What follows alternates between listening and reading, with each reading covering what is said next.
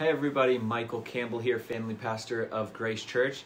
Just wanted to go over this Sunday's lesson, how it applies to the children, how it applies to us, and genuinely how we can intentionally disciple our children in our care. And so this week we're actually going through Romans chapter 8 and how we should be sorry for our sin. It's actually one of the passages that God used for me to be saved. So coming face to face with sin in our lives often leads to one of two responses. It may lead us to feelings of guilt and shame that causes us to either run or hide, or to simply stop trying and give ourselves over to a particular pattern or sin. Or it may lead to a place of genuine confession and repentance, followed by a deep trust in the power of God to help us walk in that freedom.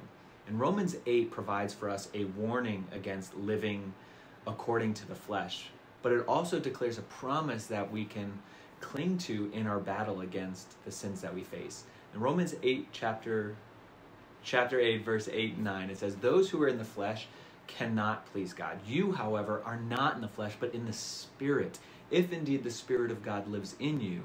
If anyone does not have the Spirit of Christ, he does not belong to them." These verses give surprising hope to the believer battling sin in his or her own life. And the hope comes from the Spirit of God, right? Alive and present in the follower of Jesus. What help is this in our battle against sin? It's everything.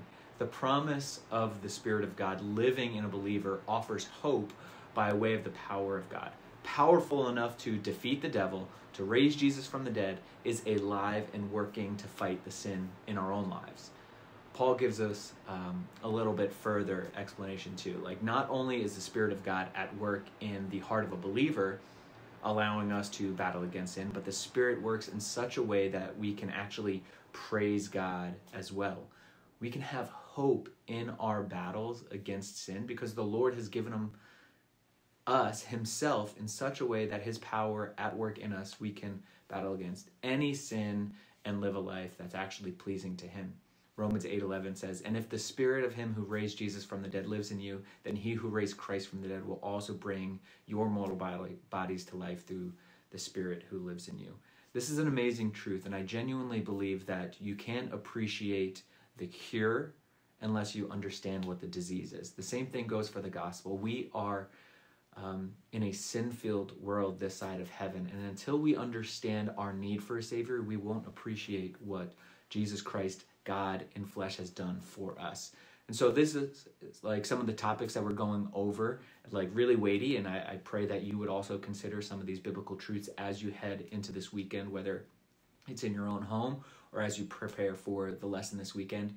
You'll notice on the rest of the thread some discussion questions, memory verses, and some topics to go over. But until next week, God bless and take care.